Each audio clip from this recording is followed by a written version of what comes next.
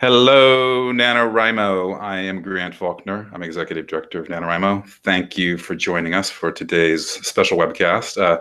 This is a great topic. I think almost every author, after they finish their novel, they want to know, how do you find an agent? And it's a super challenging, dizzying process, and I say that from personal experience. I am actually looking for an agent right now for a novel that I just finished, and so I'm going through all the same questions that you are, even though I've gone through this process before as well. I think what makes it really challenging for me is it's like applying for a job. I think that's the best analogy I can come up with, and I've written everything from press releases to poems. But writing a cover letter or an agent query, I find to be horribly challenging. And I think it's because as novelists, most of us aren't comfortable really pitching our work. There's an art to that, and it takes a lot of practice. And so I'm super happy today that we've got Reedsy sponsoring today's webinar, and that two Reedsy experts are here with us, Erin Young and Nathan Bransford, to kind of guide us through the process. And just to introduce Nathan and Erin, Nathan Bransford is an editor and former agent with Curtis Brown Ltd, where he represented a wide range of authors, including Barry Gifford, Lisa Brackman, Jennifer Hubbard, and the estate of Winston Churchill. I think we should have a special segment at the end to go over the estate of Winston Churchill. What is the deal? Definitely. Nathan is also an author. He's written Jacob Wonderbar, author of the Jacob Wonderbar series, actually, and the nonfiction book, How to Write a Novel. And Nathan's actually known to a lot of NaNoWriMo writers because he's been writing for NaNoWriMo for, I don't know, at least 6, 7, 8 years. On his blog, he has a slew of resources. I invite you to check them out. NaNoWriMo resources and other writing resources, and you can find them at blog.nathanbransford.com.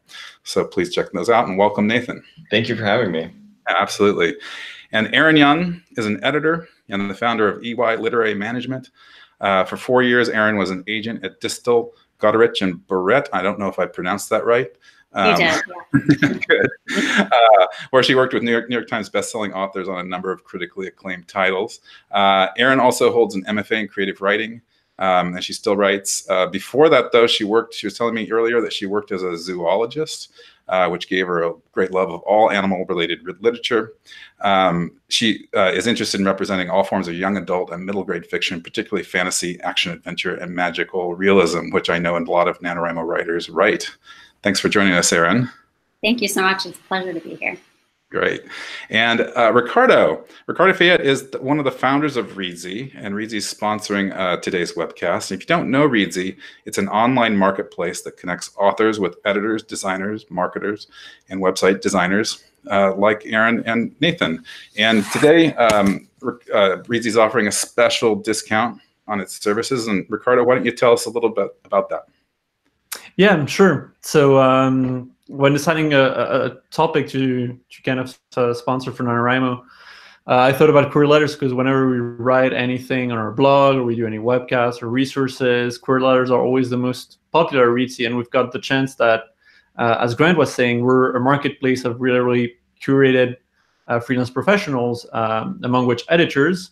And a lot of our editors come from traditional publishing backgrounds. So some of them were agents in the past or are still agents, like Nathan and Erin with us on this webcast. A lot of others are or were acquisition editors at big traditional publishing companies. So we thought it'd be great to do a webcast on queries and bring two Reedsy editors to talk about it. So I'm going to be mostly quiet, but I did want to be here to mention that discount link that one of my colleagues should be posting in the comments. It's reedsy.com/loves/nano, reedsy.com/loves/nano. And that should give you $30 credits. That will be applied if you decide to hire at any point in the future. It can be 1 year, 2 years from now, 1 week, 1 hour from now. If you decide to hire an editor or a designer or website designer through Reedsy. So yeah, that's all gift on top of the sponsorship of this webcast, which I hope is going to be helpful to everyone in the audience. Thanks, Ricardo. It's going to be helpful, and thanks for making that URL. Reedsy loves Nano. Cannot get enough love. one can never get enough love.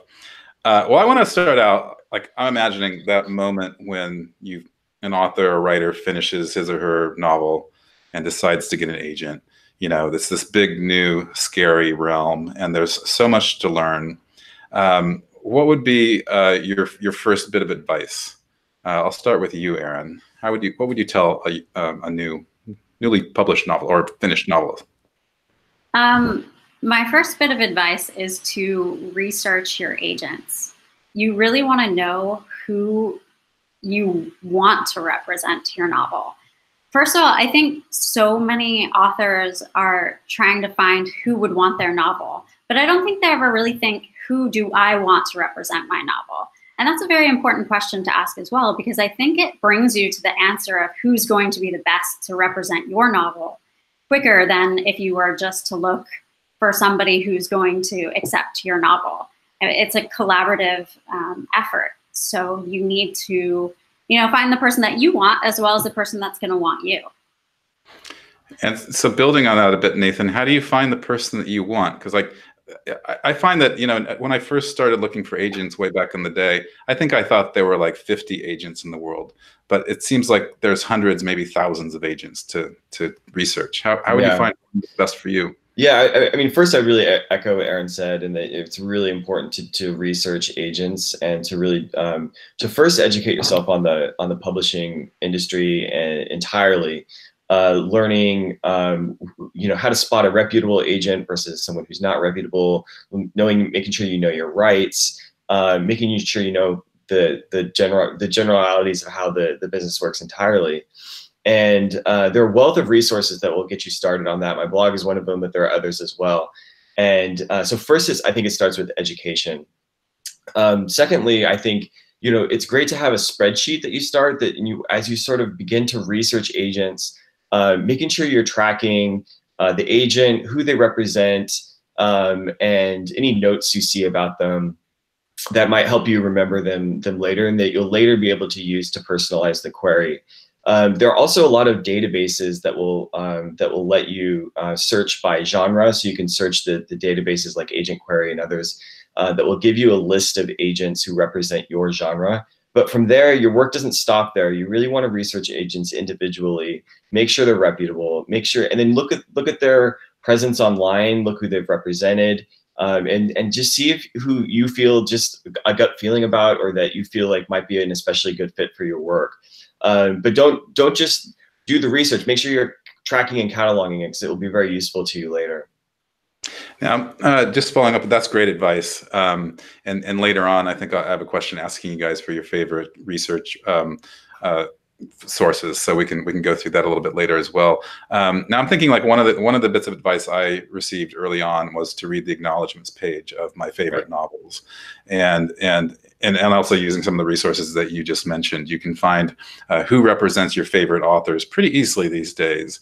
So my question, though, is that my favorite authors, most of them are super successful authors, and they have these really big name agents. And so not only am I kind of intimidated to submit to those agents, but I'm guessing that those agents have full lists, and that I might not rank high enough to merit their attention.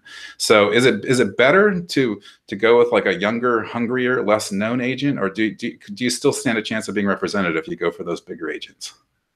I think you can definitely still have a chance. I mean, those bigger agents are always taking on new authors. I worked as an assistant when I was learning to becoming an agent. I worked for a big name author, Michael Bourret, who sold tons of YA novels and has tons of New York Times selling authors on his list. And he still took on new clients every month. I would say his goal was to take on 2 to 3 new clients every 1 or 2 months. So I wouldn't sell yourself short and not go for those bigger agents. You do want to do a good mix of them, though, I would say. Always look for the newer agents, because you never know. You might just click with them much better than the older agents. Sometimes you have a new author coming into the business and they're not comfortable with these bigger agents because they might be a little bit pushier. They might, direct you in a direction that they think is good, because they have the ego and they think that they know exactly what that your book needs. But maybe what your book actually needs is, you know, a newer agent who's going to allow you to take the reins. So, you know, it just kind of depends upon what you want, but I wouldn't sell yourself short and not go for those larger agents. What do you think, Nathan? Yeah, I echo that. And I think, yeah, definitely big agents are always looking for new clients still. There is something to be said for younger agents though. And sometimes younger agents may be a little bit more willing to work with the author on revisions and things before going out on submission. Sometimes younger agents might be willing to go a little bit more of the extra mile and going down to some of the smaller publishers and things like that to really build up the author over the long haul, whereas a bigger agent might stop at the major publishers and things like that. It's a good conversation to have with an agent if they're interested in representing you. If you are going to choose or consider a younger agent, you know, every agent starts with 0 sales. And so, and everyone starts out somewhere. So even if an agent doesn't have a huge track record, that's not necessarily a reason to discount them. At the same time, you do want to make sure that they have some really good publishing experience, apprenticing with a very experienced agent. By the time that I began representing authors, I had been worked for several years for one of the top agents in publishing. I kind of knew the business pretty thoroughly at that point and had a great foundation and resources to draw upon if I ever had questions or needed to know how to do something. You want to look for someone like that and not someone who just hung out their shingle or just is getting started, but maybe to have kind of a not as established background in the publishing industry. Mm-hmm. Yeah, to jump in there too, I just want to say that you should make sure that the newer agents have somebody backing them as well. Right. I know when I first started, I had Michael Bourret backing me the whole time, so that if I was reading a contract and I didn't necessarily understand what was there, he was there with all of his experience to show me exactly what I needed to know. Yep. Do you hear about anybody these days who publishes a book without finding an agent with a significant publisher? It happens, and you know, I've heard all kinds of stories over the years of somebody somehow getting their foot in the door, or an editor meets somebody at a conference and things like that. I will say though that even if you have interest directly from a publisher, I still would recommend getting an agent, because the contract that you're going to get directly from a publisher is not the type of agreement you're going to get if you go through a literary agency. Every literary agency has boilerplate agreements with the major publishers where the terms are negotiated in a much, much better way than you're going to get on your own. And also an agent will be able to help manage the process, make sure that things are going well, and be thinking about your career in the long term. And so definitely, you know, it's okay to tell, I would tell a publisher as soon as possible, if they're interested, that you are still hoping to find an agent, just so that they're in the loop on that. But it's okay to have an offer, go to an agent and be like, hey, I have this author, will you represent me? And it's worth your 15% to do that. You're going to get a better deal. Yeah. And sorry, but I was going to say, if somebody, you know, sends their manuscript to an editor, at a publishing house, it's very, very unlikely or not likely at all that it will be read, right? At a Big 5 publisher? Yeah. You'd have to have some other kind of personal connection in order for that to happen. They're not even going to really read it. Yeah. For the most part. I'm sure there are exceptions, but for the most part. And I think I interrupted you, Erin. You were going to say something earlier. Yeah, I just want to say I had a client who got published by an independent publishing house. So they were taking unsolicited manuscripts, and it ended up kind of coming back to bite him, because he didn't know what exactly was in the contract. And it ended up being that they had an option on his next 3 novels, which kind of put a damper on us then selling those next 3 novels. So there are little things in these contracts that can really impact your career that an agent is going to know about. And if you don't know them, you know, you could be putting yourself in a position where you can't get an agent when you really need one coming later. Yeah, and another thing I'd add there is that a lot of times when people get contracts and offers directly from publishers, they may have like their attorney friend look at the contract, or may hire an attorney just to review the legality. but that's not the thing you even necessarily need as much. What you really need is someone who knows what's customary in the business, and knowing things like an option for 3 more books, open-ended, is not customary, not something you want to sign away. So make sure that, you know, if you are going to have our attorney review it, that they have publishing experience and they know it's customary, not just the sort of nuts and bolts of contracts and things like that. Yeah, I totally back you up. When I first read through my contract, my book contract, it was, yeah, it was way beyond me to truly understand what was good or bad in it, or even understand some of the things in general. Because you got foreign rights, you got a lot of ebooks, audiobooks, a lot of different things going on. Well, let's get into this query letter, the beginning of it all after your research, I guess. Tell us, what is a query letter, and what makes a good one, or what goes into it? I'll start with you, Erin. So a query letter is the first letter that your agent is going to, or the agent that you are submitting to is going to see, and it serves to introduce you and your work. And sorry, what was the second part of your question? Yeah, it's exactly that. Like what is it? What goes into a query letter? What are the basics, the best practices? You know, what should people be thinking of? Yeah, so you should first of all be thinking about addressing this letter specifically to the agent. You want to make sure that you've done your research, you know what this agent likes, you know who this agent is, and when you're querying them, that you are addressing them and not just all agents in general. So the first thing that you want is an introduction and something about them. And then you want to go into your pitch of your novel. And then finally, you'll do your bio and all about you. Mm-hmm. And the something about them, tell me, like that first paragraph is sometimes the most challenging. What does that mean? Something about them. It can be challenging, but I always like to say the easiest way is just to say, hey, I read your bio and I see that you're interested in XYZ. Maybe they're interested in zombies and kittens. And then you say, wow, that's amazing because I have a novel that's about zombies and kittens. So I think that you would really enjoy this. I mean, definitely write it a little bit more formally than that, but that's the gist of it. Yeah. Anything to add, Nathan? Yeah. So, I mean, I think the query letter is really difficult to write. I mean, it's really difficult to encapsulate all the entirety of your novel in just a few short paragraphs. I recommend that's about 250 to 350 words. I totally agree to lead with the personalization, really make sure that the agent knows that you chose them, that you researched them, that there's a reason that you're querying them directly. And the reason for that isn't because when I used to be an agent, I needed to be kissed up to or something like that.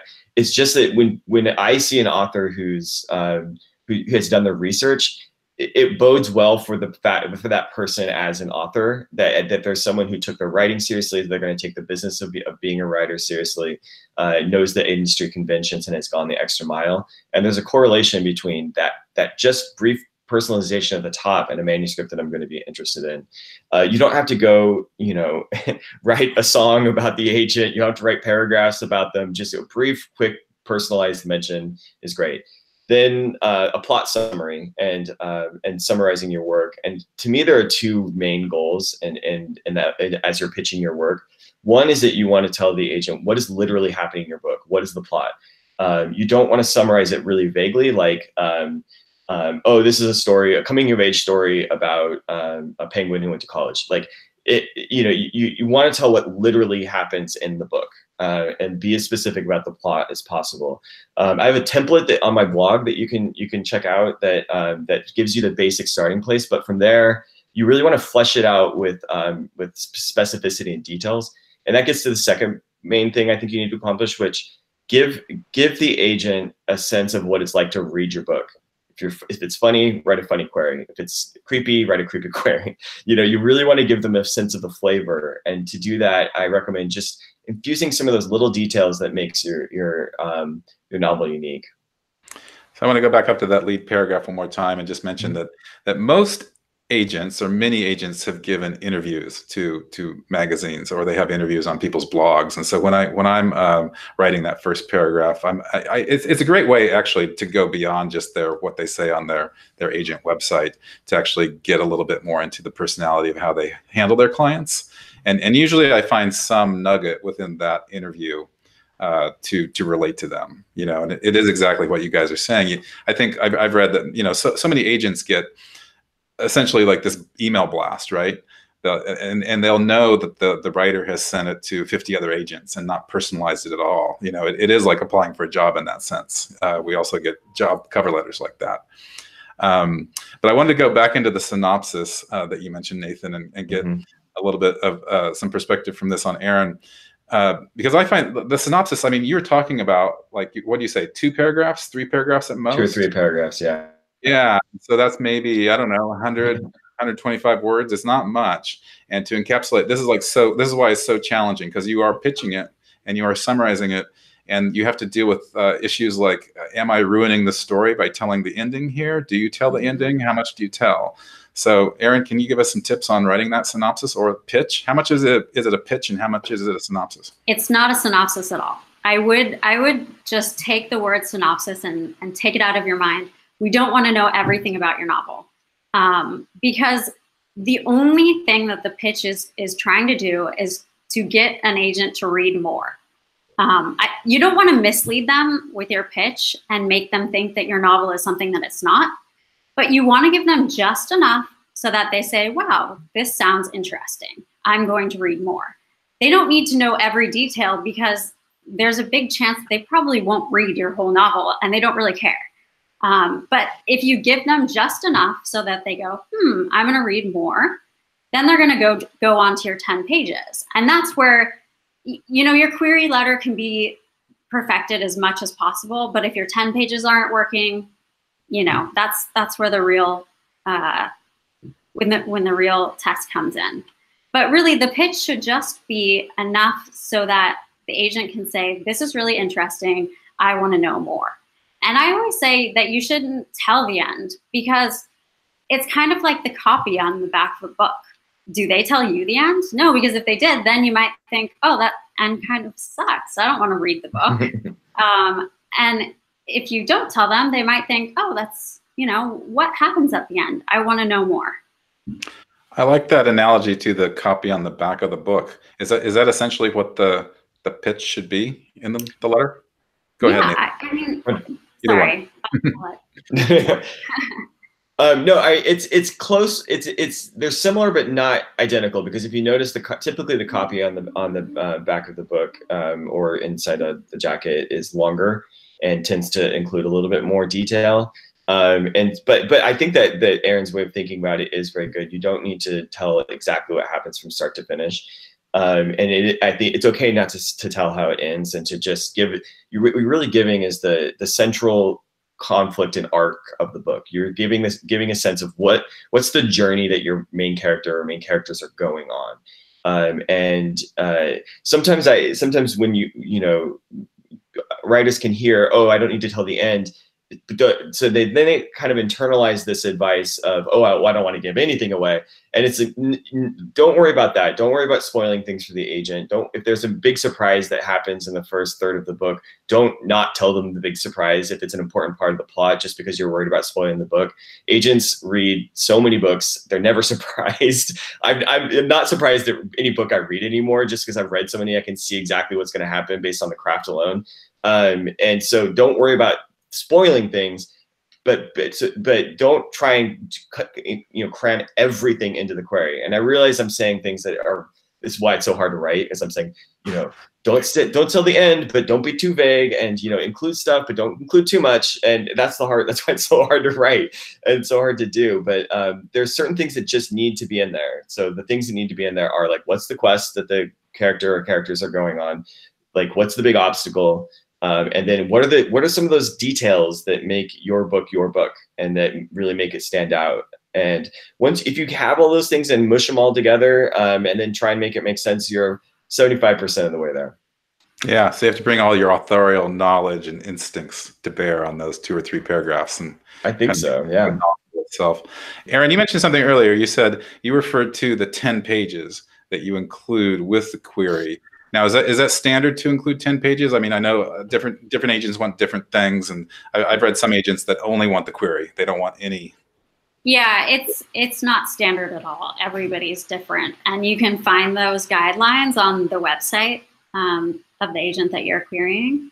And I would highly recommend reading those rules as well as you can, and make sure that you check off every single one before you submit a query, because if you're not following every single one of those rules, that's an automatic rejection.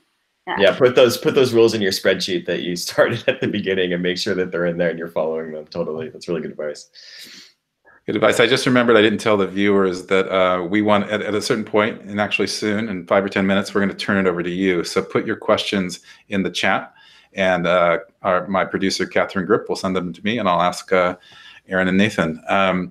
Now back to the excerpt that you include, or that an agent might ask for. What if you just decide, well, I'll just include the whole novel and they can read the first 10 pages and stop there? Dude, is that good?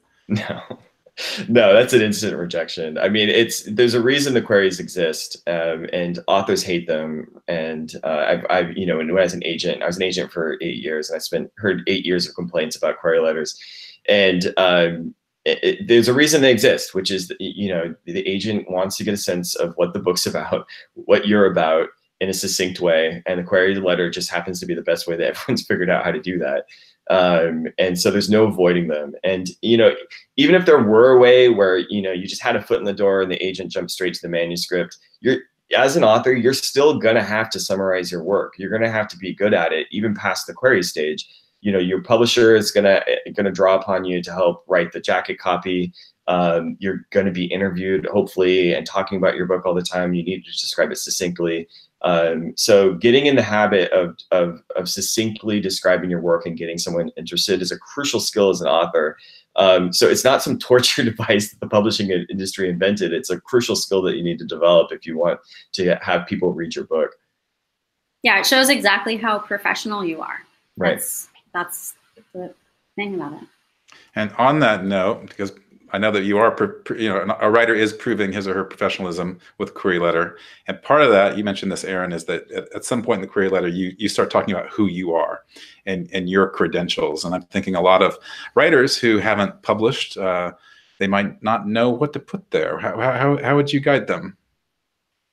I would say if you can write anything that shows your ability to write this book, that helps. If you're writing a business book about computers and you are an IT professional, that kind of stuff is important. If you're writing a middle grade fantasy and you happen to be a middle grade teacher, that kind of stuff is important because it shows that you understand your audience. Mm-hmm. So just searching for any kind of kernel of relevance there. Yeah. Yeah, but I also like that's I agree with all that. I also think don't overthink the bio. The most important thing is the story and the description of the plot.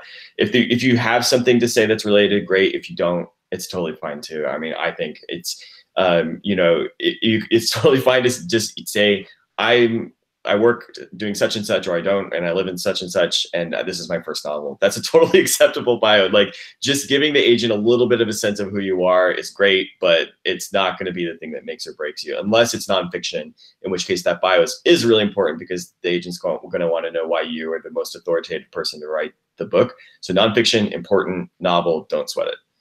So you can get in, if you haven't gone to an MFA program, you haven't published a bunch of short stories, you don't live in Brooklyn, all those things, you still qualify based on your story. You're going to say something, Erin. Yeah, we all know that J.K. Rowling was just a mom before she wrote Harry Potter, so right. We know that. Yeah, that's great to keep in mind. Should authors mention their social media following in that little bio section? If you have it, sure. Yeah, if you have a platform and you develop something that is going to help you with promoting your book, whether that's you're known for writing short stories or you have a large social media presence, that's great. So do mention it. But again, I just, at the end of the day, you could have 0 followers on Twitter and have a great book, and the publishing industry is still going to be interested in you. So again, that type of thing is more important for nonfiction. For fiction, don't worry about it. Okay. Well, what about comp titles? I don't think anyone's mentioned comp titles, and I always hear that you're supposed to compare your novel to I don't know how many novels. But what kind of comp title advice would you recommend? I really don't like comp titles. I think they tend to pigeonhole your novel into whatever 2 or 3 novels you're mentioning. They can also be a little bit misleading.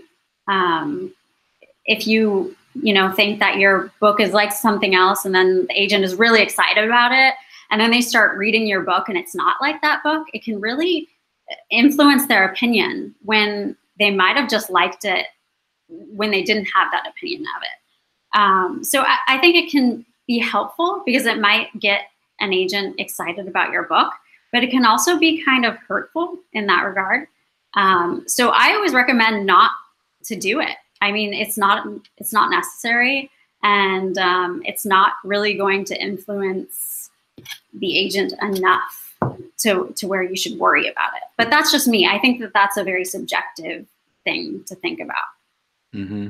Yeah. How about you, Nathan? Yeah, I agree. I mean, I agree personally that I never really cared for them very much when I was an agent. But some people do like them, and so it is subjective. I think if you are going to do it, the things I would recommend is one, don't compare your book to something that's massively popular, because so many people do that. It doesn't really mean anything to compare your book to Harry Potter or The Da Vinci Code or 50 Shades of Grey. It just doesn't really paint a picture for the agent, and agents see that like 10 times a day.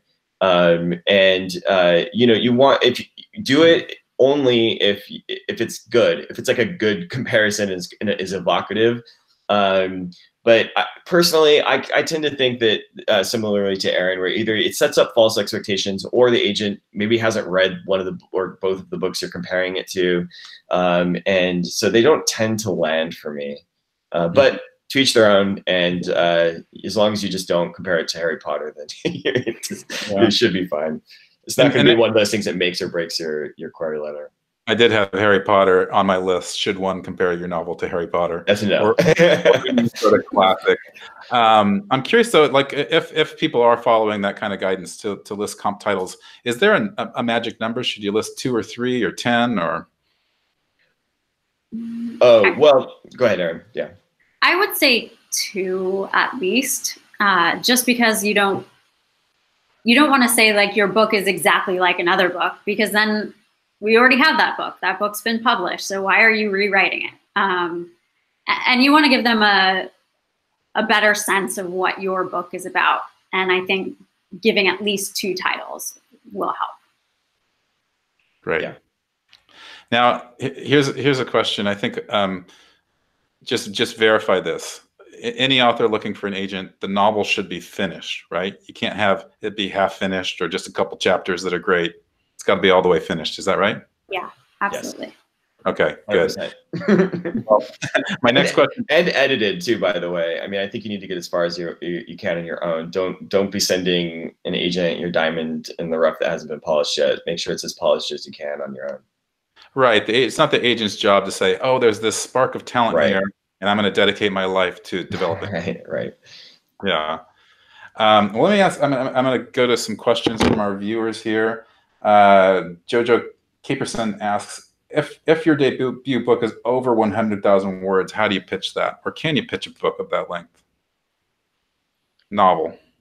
I personally recommend not saying the length, just because that might turn the agent off. I have plenty of times automatically rejected novels that have been over 100,000 words without even reading the rest of the query. And that's just because I didn't want to read 100,000 book or 100,000 word book that was not going to be good. But that might have also been to my detriment, because maybe your book is really great and maybe I should have read on. So I just recommend not putting it in there. Mm-hmm. How about you, Nathan? Can you publish a big saga for your first debut? You can. It just incrementally decreases your odds. If your book is abnormally long or abnormally short, it's going to decrease your odds.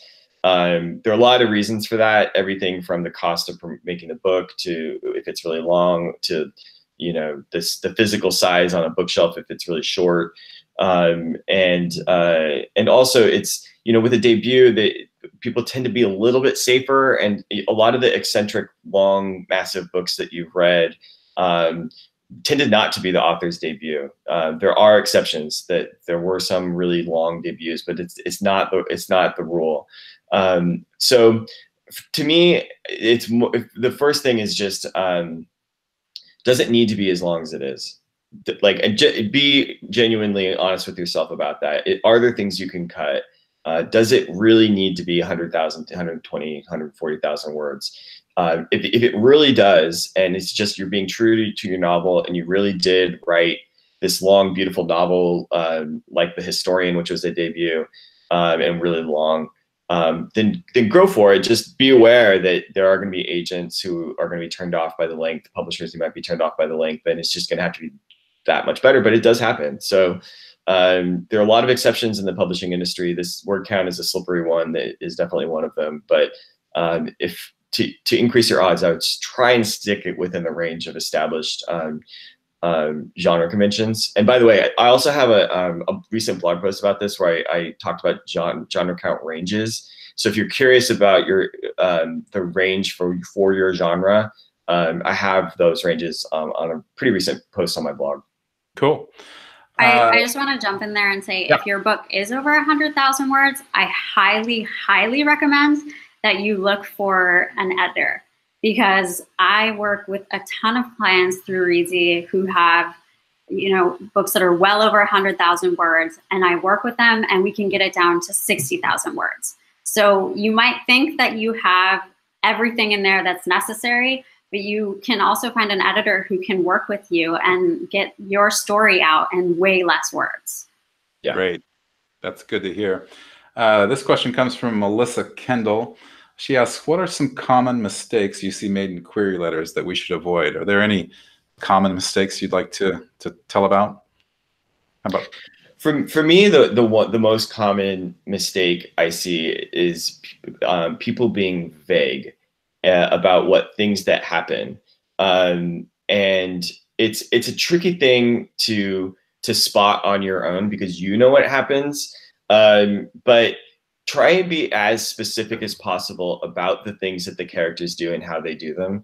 And so you know, sometimes people are like, you know, and there were secrets, and you know, the person had to rush to do this thing, but what were the secrets? Like how did they get there? And just it's those details that are so important. So anything where you're brushing over something with either a cliche or a vague turn of phrase where someone can't immediately picture the thing that's literally happening, that's really the difference between a query letter that sounds like everything else and a query letter that really like sings.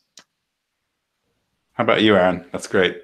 I think being too long-winded is a huge mistake, because I know for myself, I read queries super fast. I don't get paid for reading queries. So I like to read a query in a minute.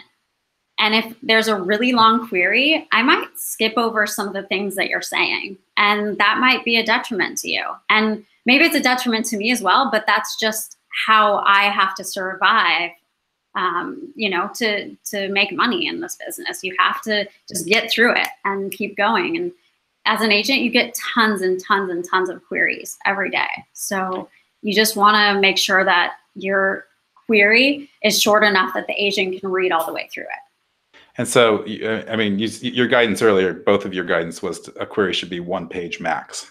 Is that right? So when you I say 250 to 350 words, which is really about more like half a page. Yeah, same. Okay. Yeah, I read an interesting article, and I can't remember where I read this years ago, but it detailed the life of an agent, or a day in the life of an agent, and just the amount of queries that come in is, I mean, these days, especially with email, it used to be you had to mail it, right? It's just dizzying, you know. Yeah, thousands a year, thousands. I mean, as Erin knows, it's like it's just a constant deluge. Yeah, it's almost like they say, you know, like a marketing or advertising should speak to people in 3 seconds. It's almost like that's what you're saying, Erin. Yeah. A minute or less, definitely. Let me see here. There was a good question. Oh, Daniel Clark. So he's asking about that 10-page excerpt that you mentioned earlier. He asked, do the 10 pages come from the beginning or anywhere in the manuscript? Can you focus on a particularly wonderful section or start at the beginning? Only the beginning. Only the beginning. For that nice lyrical interlude in the middle. I mean, because that's where readers start, and so that's where the agent's going to start. Yeah. Kat Clements, I think she's come to the right place. She asks, is there anywhere you can get your query letter looked at to see how it can be improved? Is that something Reedsy handles? It is, yes. I'll let Ricardo talk about that. Yeah, that's what a lot of our editors do on Reedsy. I mean, if you sign up and you look at the marketplace, you can filter your search for editors by query letter review, which is a service that some of our editors provide. We do make sure that all the editors who provide query letter review services on Reedsy do have experience with query letter review. So either experience as an agent or an experience in acquisitions among publishers. So that's definitely something we do. Yeah, something we specialize in, actually. Yeah, it's great. I've gotten feedback not from Reedsy editors, but from fellow fiction writers who are very conversant in writing query letters, and it's the kind of thing that getting feedback's really, really important, or it has been for me, definitely. So I recommend it. Let's see here. Mary Jane Amelia asks an interesting question about memoir, and she wants to know, does memoir fall into the same category as fiction for the purpose of a query letter? Yeah, I really think so. I think that the rules of memoir tend to overlap more with novels than with traditional nonfiction, depending on who you are. I mean, if you are like a celebrity or a very famous person, then it starts to be a little bit more in the realm of traditional nonfiction. But the rules. And opinions also vary a little bit on this. But my personal feeling about memoirs is that unless you're famous, you pretty much need to write the whole thing. It's much more dependent on your storytelling and the quality of your writing than it is about whether you're famous or not. And you should approach the query with that in mind, where you're really trying to tell the story and show the quality of the writing and convey those qualities to the agent.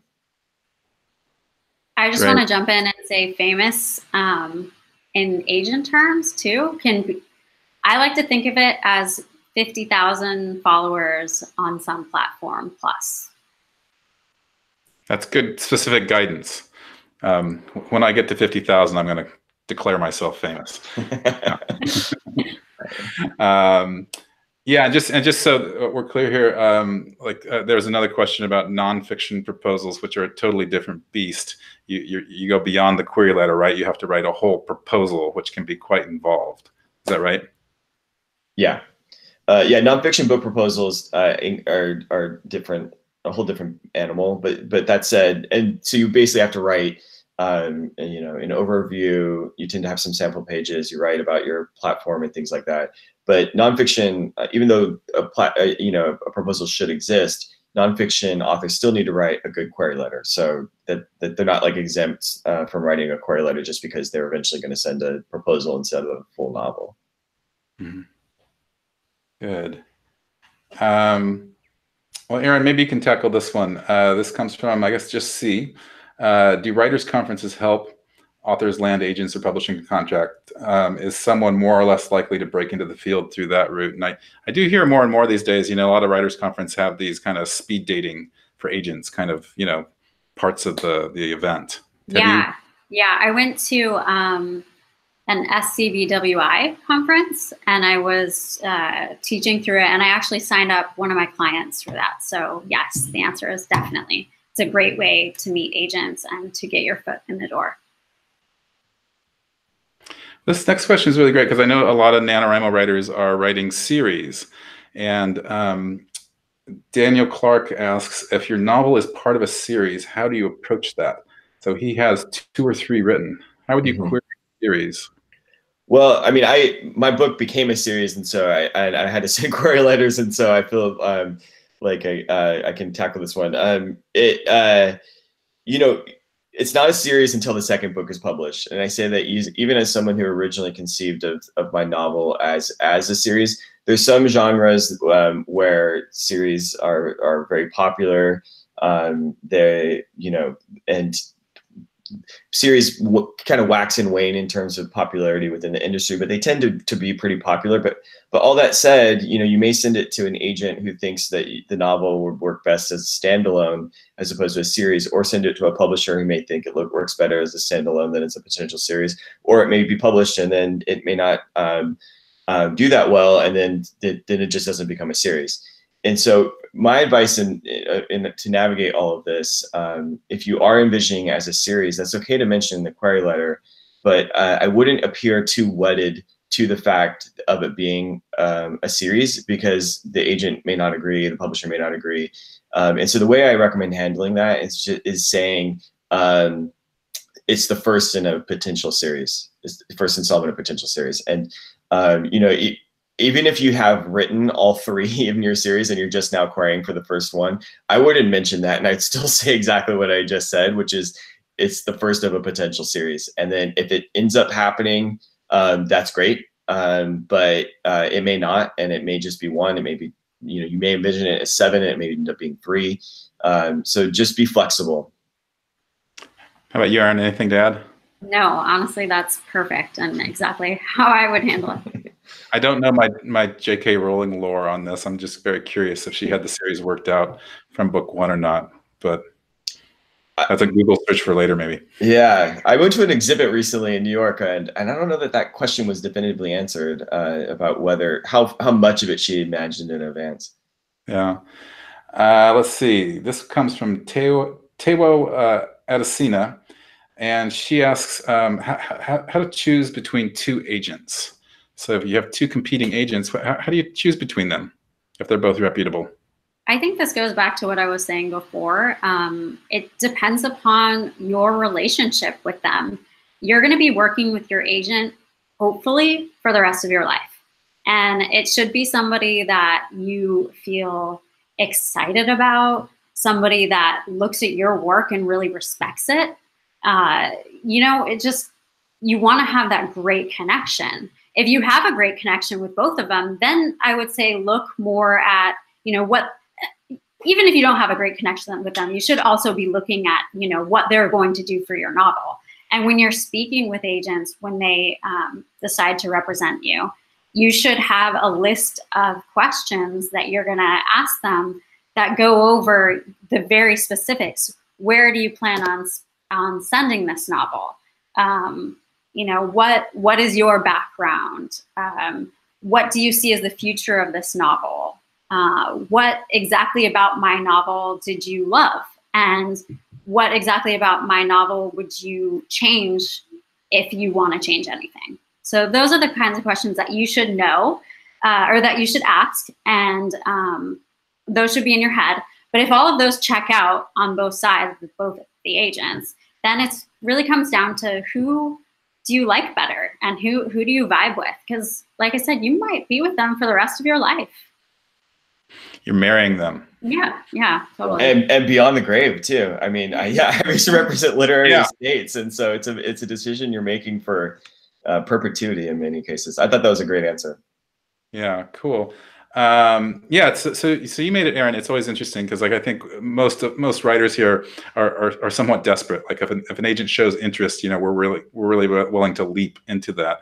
But you're saying that it's more like a job interview, also, that the novelist is interviewing the agent and needs to ask those questions.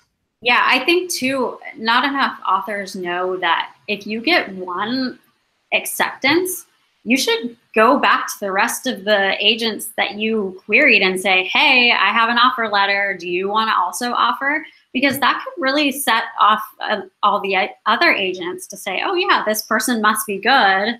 I'm going to now read their novel, and they might offer as well. Yeah, that's an interesting question too. So I like to, some of the best writing advice I got when I first started writing was to always have something in the mail. This was back when you mailed things. And the reason for that was to always have some hope out there that somebody was going to publish your story. And I think the same thing applies for agents. Like, I don't want to just send a query to one agent and then wait the 3 to 4 months or maybe forever, because a lot of the ways that agents say no to writers is by not responding. So I like to kind of like, I've heard about people who query 5 people at once. I kind of do it more incrementally. I'll query an agent like once a week or so. What kind of pace would you recommend? Is there a too much? I don't know that there's necessarily a perfect formula here, but I tend to recommend having 7 to 10 out at any given time. And the reason for that is twofold. One, it can take a really long time. Some agents you're not going to hear back from. And so I feel like keeping some momentum going is important.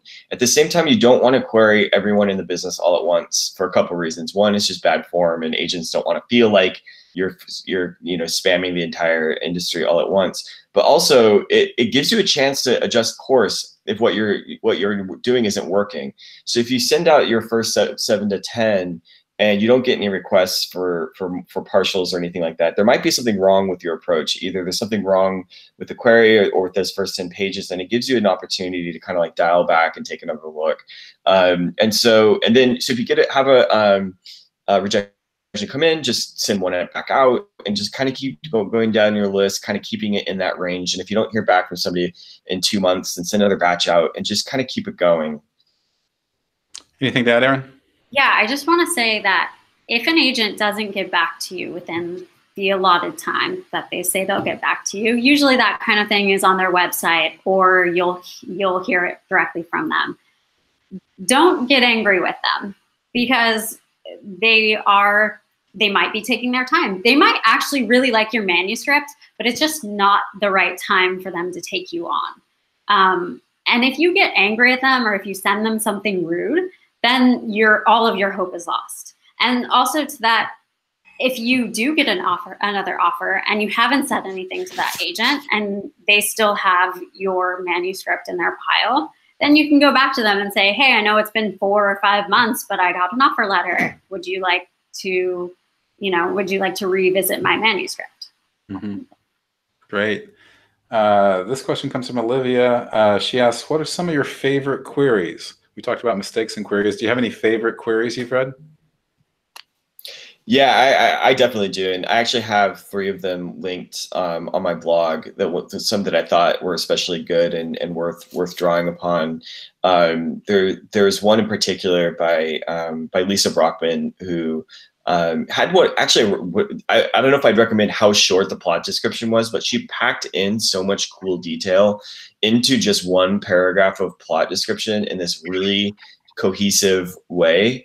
That I immediately knew I was going to request the whole thing, and then she ended up, being a client, and then her book ended up being this big success. So definitely check that one out. It's Lisa Brockman. It's on my blog, and if you go to the query letter section, and it's I thought it was one of the best I had ever read. How about you, Erin? Any great moments? I don't have any specific examples, but I do know that my favorite types of queries are the ones that really match the novel in tone. Like Nathan was saying, that's so important, just because it really sets you in the mood for the novel. I get a lot of magical realism and a lot of middle grade.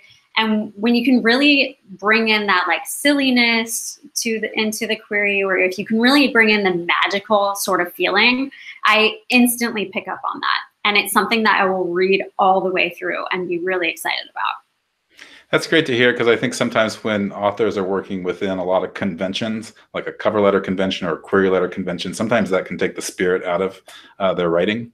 So it's great that you guys are giving people permission to show their personality and their voice. Yeah, if you're going to make a mistake in a query, make it by showing too much of your voice rather than trying to get too specific about your plot. I mean, it's that flavor is so much more important than literally what happens.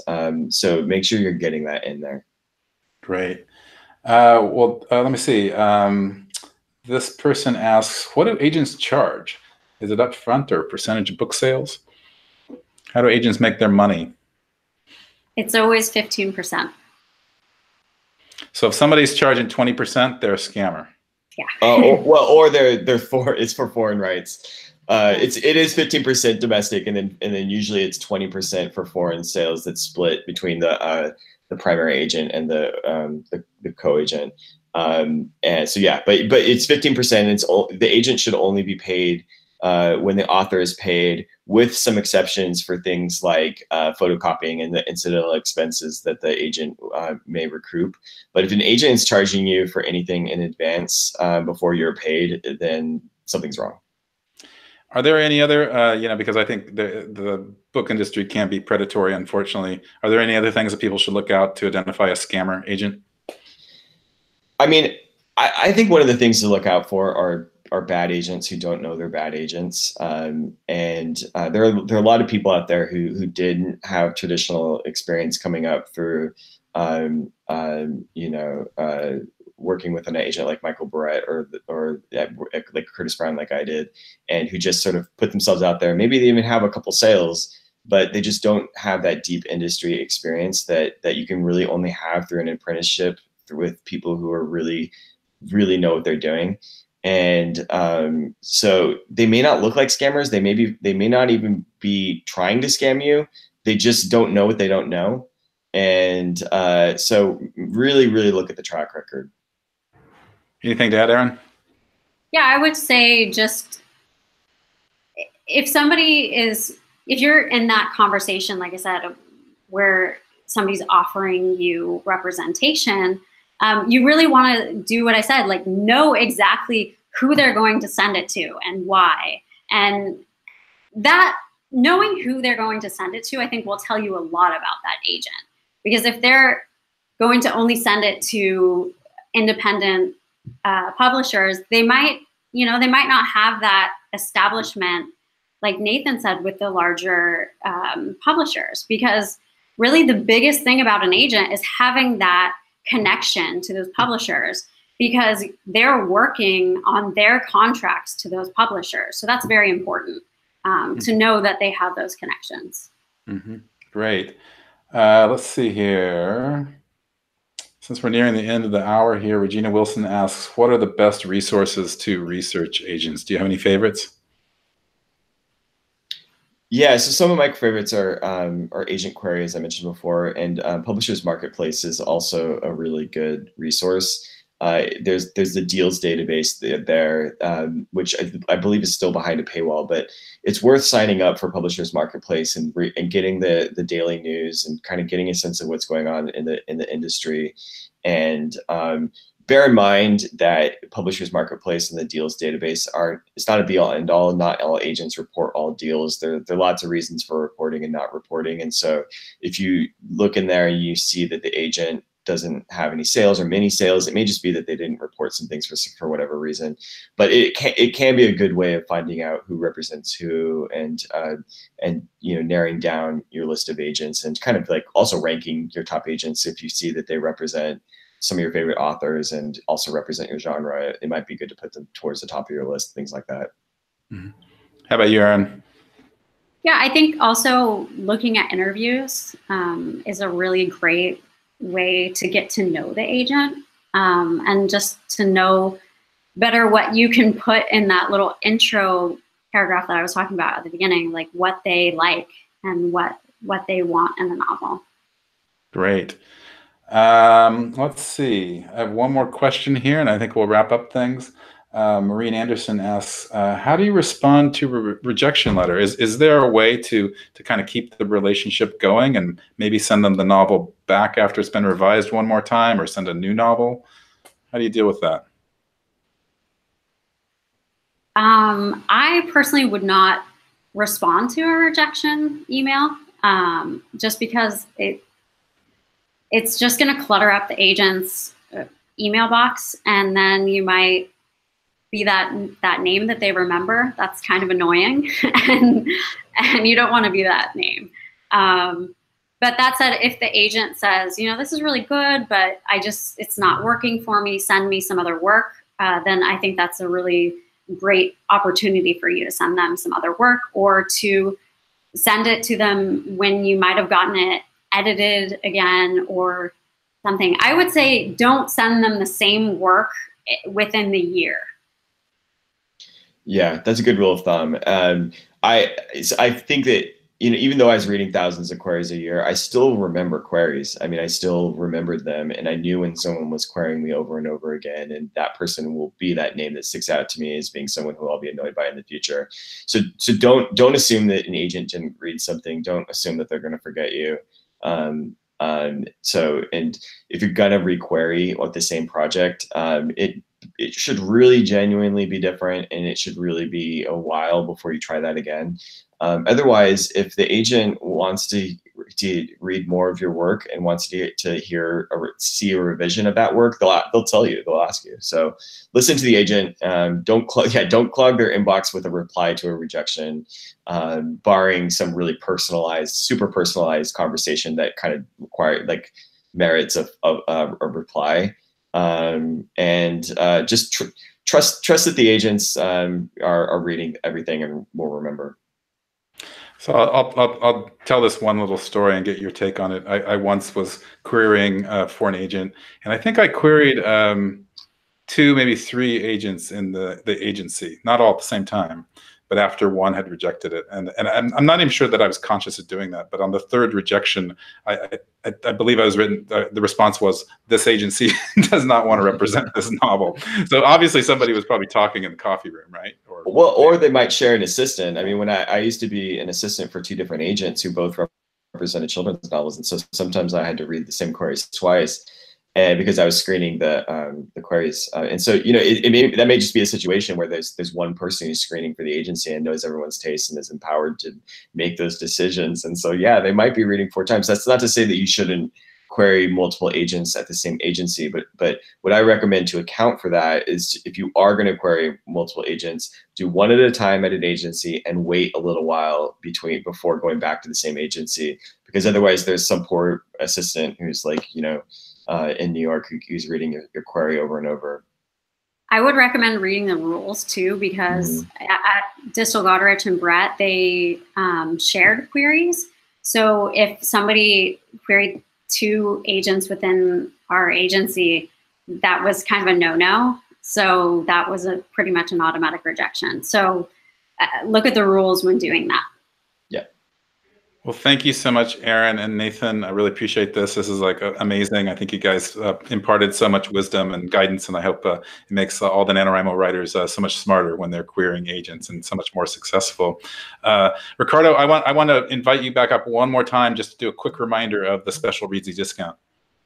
Yeah, for sure. So if you want to hire any of our editors or designers or ghostwriters, website designers, but I'm thinking in this case probably more editors for a query letter review, you just sign up using the special link that we posted in the comments, and that will give you a $30 discount on your first Reedsy collaboration with any of our professionals. So that link is reedsy.com/loves/nano, because we love NaNoWriMo. Thanks so much, everyone. Really appreciate you joining in and sharing your wisdom. Bye-bye. Thank you. Good luck, everyone. Thank you. Good luck. Bye-bye.